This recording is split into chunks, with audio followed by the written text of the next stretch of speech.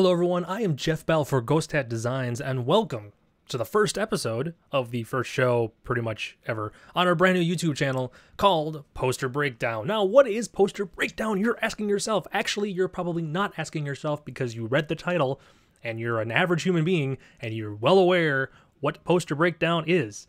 Basically, I'll explain it in, I guess, more detail if you just like hearing me talk. I take a poster that myself or Ghost Hat Designs has created for an individual or just for fun, and I show you a little bit more of what went into making that poster. So, for example, this first premiere episode, I am taking the 10th Doctor's poster that I created for the 50th anniversary of Doctor Who, and I'll show you a little bit behind what went into it, what I did to make it.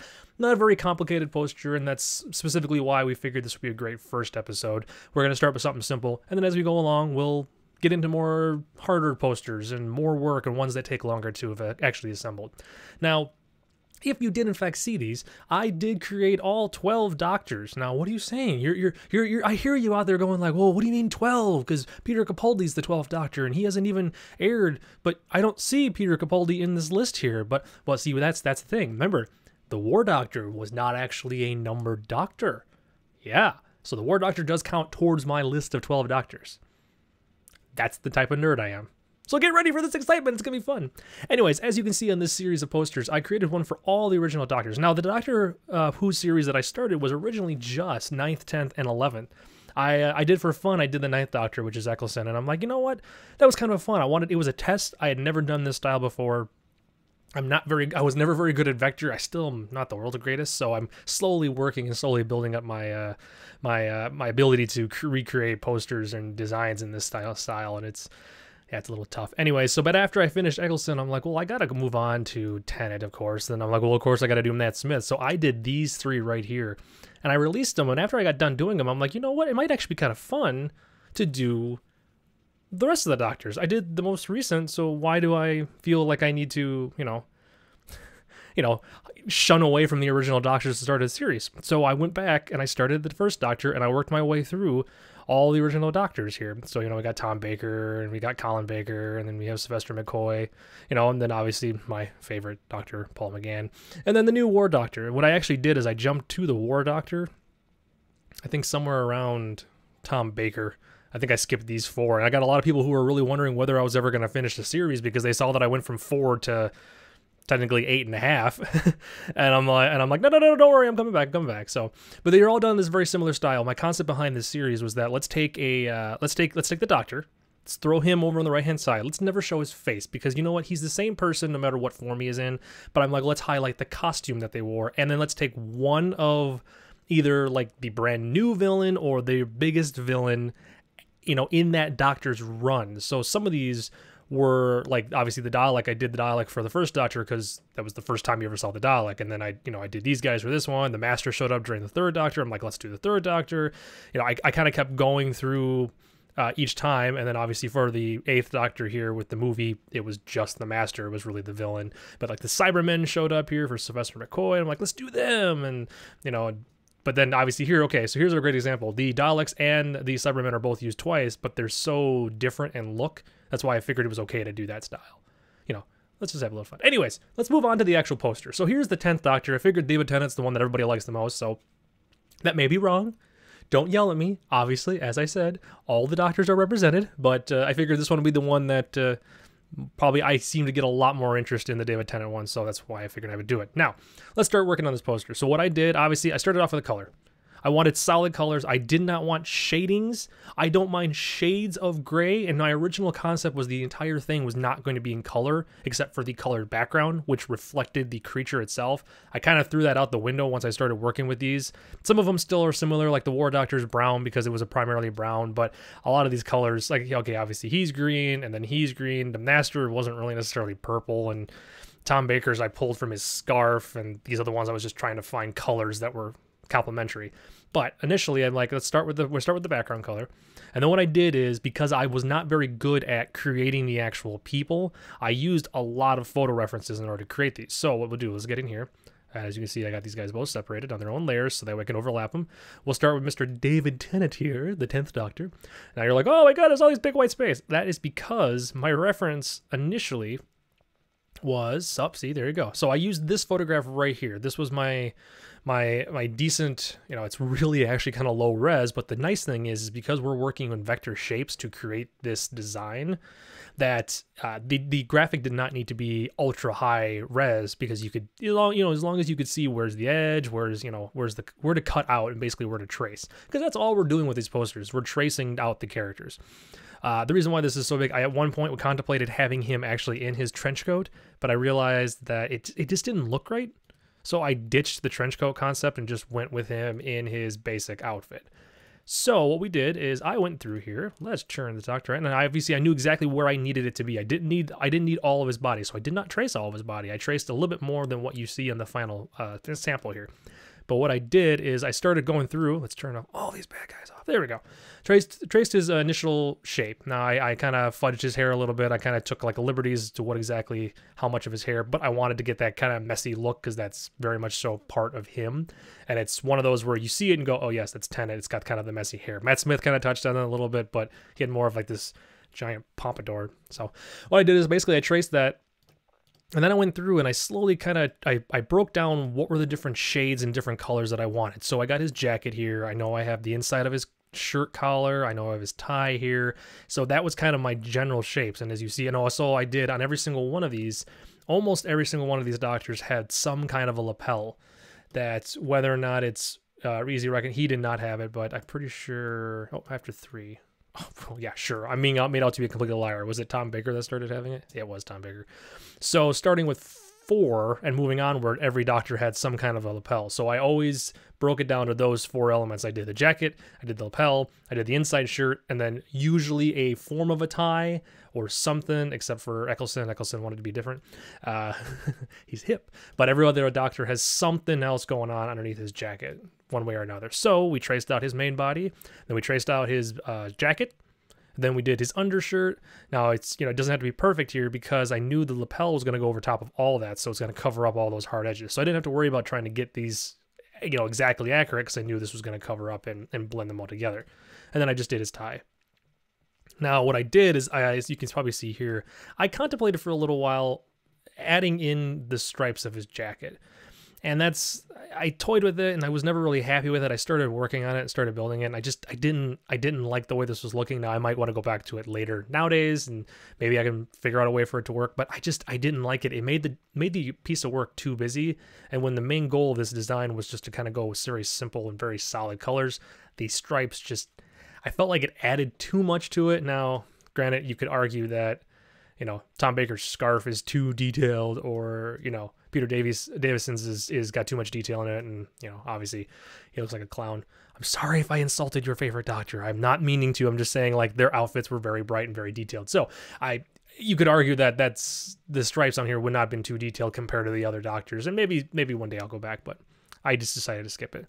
However, I did have this design initially without his glasses. So if we go back in here and we let this save and update, those glasses will go away. So that was the original design I had. And it was around this time that I realized, I'm like, well, it does kind of look like Tennant, but I wanted to originally do the 3D glasses, but I know that's a huge aspect of Doctor Who that people freak out about. Cause I'm a huge Doctor Who fan, but I've had this argument with people because people are like, it's only been in 1 or 2 episodes he wears the 3D glasses, and that's it. That's not his staple. There's so many other things you could do. So I'm like, all right, well, fine then. He started wearing his glasses after a while. So I found a reference photograph of his glasses, him wearing his glasses. So again, not very high res whatsoever. I mean, that's at 100% quality. You can see all the compression because I blew it up to fit. And I overlaid it on top of his head. It doesn't have to be perfect because we're not going to go super detailed, but that's pretty much same size eyeball, a little off or so. And then I traced out his glasses. And truthfully, that's it. That made the entire doctor, that little bit of detail on there actually helped really cement that this was in fact it was the 10th Doctor. Oh, I'm sorry. Paul McGann's on the head. I apologize. But that really cemented that was the 10th Doctor, because there wasn't, he was out of the new ones at least, that he was the one that wore the glasses until Matt Smith eventually started wearing the glasses later on in his series. So, but I did that. I'm like, great, that's the Doctor. So I started working on the Cybermen. Cybermen's very, very similar. Let me close some of these extra guys here. Cybermen's very, very similar. What I did is I found a really nice, good photo of the Cybermen way down here.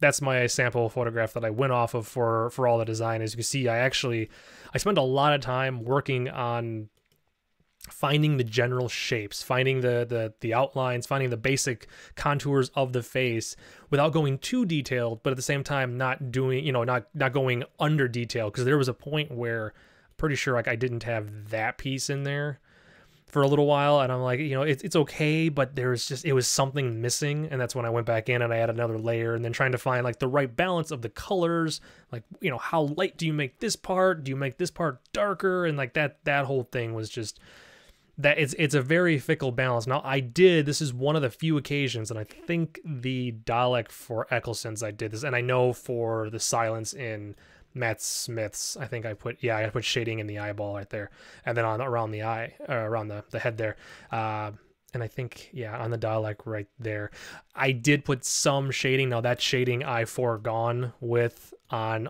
all of the other creatures. I did not do any kind of shading on any of the other ones, so there's a slight difference between these three and then all the other guys afterwards. I did it here. I don't necessarily need it, so we could technically probably remove that drop shadow and just make it a solid piece. Now, again, that comes down to the concept of, well, is it better to not have those shading in there? Let's actually just take a look. Look, we're experimenting on the first episode. See, that's not bad. It still works. You still get the idea that these are different pieces. It's just when I did it, I had the shadow on there. So it's up to you. It's your decision. Obviously, the nice thing about it, art is that you don't have, when you're creating it yourself, you don't have anybody who's telling you what is right and what is wrong. Obviously, you can make the Cybermen look however you want, but I was kind of doing it to appease some of the fans, myself included. It would have bugged me if I did not make it look like this. So, but I went through, I did each layer at a time, same way as I did Tennant. I started with the base design here, started very, very simple, very straightforward, just the basic outline for it, and then just kind of slowly built up the different layers, the different shapes that I saw, overlaid them on top of each other. So that way, like I said, obviously I knew like you're only going to see that little bit there.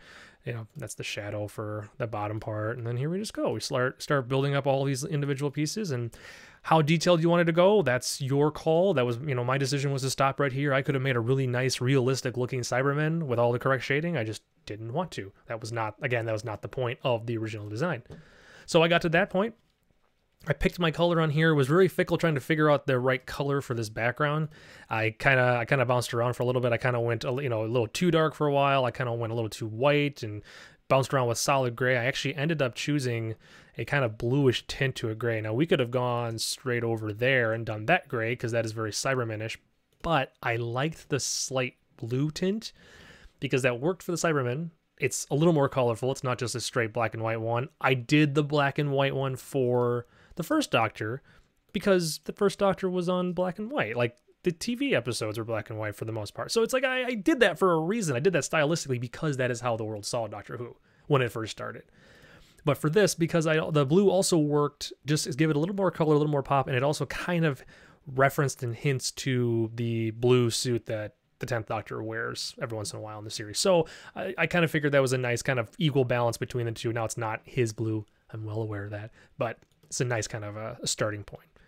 Then at this point, what I had designed for Eccleston's poster was to have his catchphrase and then the Doctor Who logo during that Doctor's time, along with 50 years and then the year 1963 to 2003. And then I figured I'd put BBC on here and then throw my little credit on the bottom. So I continued that portion. Now, Doctor Who's logo between the 9th and the 10th Doctor stayed the same. It wasn't until Russell T Davies kicked over and Matt Smith kicked over that they changed the logo of Doctor Who. So these first two kind of are identical. We get a similar feature to the 8th Doctor and the War Doctor, but then like the 7th Doctor had his really ridiculously over the top like 80s logo, and then we got like these two guys had the same similar logo, but then Tom Baker kind of had his own, and then we're going back to these older guys here. They're all kind of very similar. I do know all their names. I'm just spacing on them right now, and I don't want to call them the wrong name and have tons of fanboys mad at me. So that's the reason why I'm not calling them all by their name. I'm sorry. John Pertwee is number 3. I know them all, trust me. So what we did is I went back and I did that whole thing. Now the text that we use, I wanted a very nice clean font. This Oswald Regular, I really liked it. I did not pick Oswald Regular because Clara Oswald in the Matt Smith era, even though I do like her, she's my favorite companion. I liked the way that this font looks. I use this for a lot of the different stuff that I do. It's just a really nice clean font, except for the exclamation point. The little exclamation point's a little wonky right there. I never noticed that till just now. Huh. Anyways, and then for the logo itself, I actually did a very similar thing as what I did for the doctors. I recreated the logo.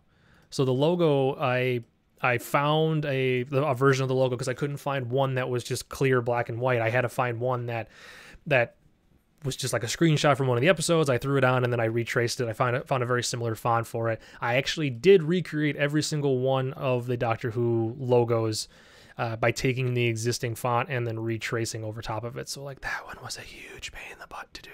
And I know that they're out there, but I couldn't find one that was a really nice, clean, sharp versions of any of these logos. They were all kind of a little goofy. Actually, I think this one was the only one that I found a nice, good, clean EPS file of that worked for the poster. But most of those other ones I created from scratch just to make them work right. But it was really simple shape. Basically, you just started off with like an oval, just kind of basically took that and then just tweaked these ending pieces down here so that way they were closer to the shape of the Doctor Who poster. Well, yeah, whatever. So like, hey, look, now we have like a nice little sharp corner. So just basically really simple to do. Not a very complicated process to recreate this logo. The earlier ones, yes, definitely. But then that was it. That was the entire poster. Now I did that again. I did that for every single one of these guys. It took me about a year, maybe a year and a half of working. I took huge breaks. Like I took a giant break between Sylvester McCoy and the 8th Doctor, probably about 3 months or so. But these guys I did in about 2 months, kind of just working on and off again. I wasn't trying to go really highly detailed for any of them. I wanted to kind of keep that cartoony look. And I feel like the series was a fairly good success for the poster. A lot of people actually question why the 8th Doctor, the War Doctor is himself on both sides. And, well, if you didn't see the 50th anniversary special, I'm not going to spoil that for you. So, yeah. Spoilers! No, just think about it, guys. But no, so that was a very successful series. It was a very, very simple concept, and I had never done anything like that, and that was why I wanted to do this. I had done similar ones for my Cornetto trilogy posters and my Back to the Future posters where I used this vector line art, but I wanted to try people because all of those posters were shapes. So it's kind of nice to stretch my wings and try something different. So, hey, that's all for this episode. I will try to find a couple more posters and we'll keep doing this again. If you guys know any of the work, if you want, go over to ghosthat.net and go to the design section to check out some of our other work and what we can do. We offer doing this type of stuff for anybody, any independent company, any film production crews or anything like that. We'll make posters for you, for a cost, obviously. I love doing this stuff, but I also do it for a living, so that's why I'm doing these posters, just to kind of throw myself out there and let you guys see what kind of goes behind some of these designs that we make, because we get a lot of people who ask us how we do. So definitely go check that out and keep an eye out for more episodes of Poster Breakdown, plus a few other shows that we're in the process, one of which will be a poster series where I actually create a poster from scratch on video for you guys. So suggest a genre, leave that in the comments below of this video, and then the first genre I get, I'll go ahead and do that for the next poster series. So yeah, so that's all, folks. Thank you very much for watching and have a great and amazing day. Bye-bye.